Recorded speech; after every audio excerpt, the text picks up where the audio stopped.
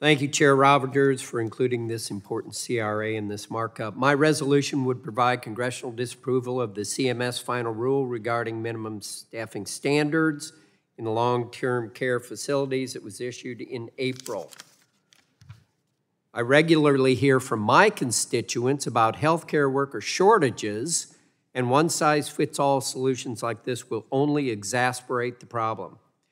Imposing unfunded staffing levels, especially in my rural communities where qualified workers are already in short supply, will not solve any of the issues affecting the long-term care sector. Like Mr. Carter said, when nursing homes are unable to meet CMS standards or the strict criteria for exemptions, they will be forced to close in my area. And that leaves patients with no options for long-term care. I refuse to sit by while hundreds of thousands of seniors could lose access to nursing homes, so I was proud to partner with my good friend, Representative Michelle Fischbach, in introducing this resolution.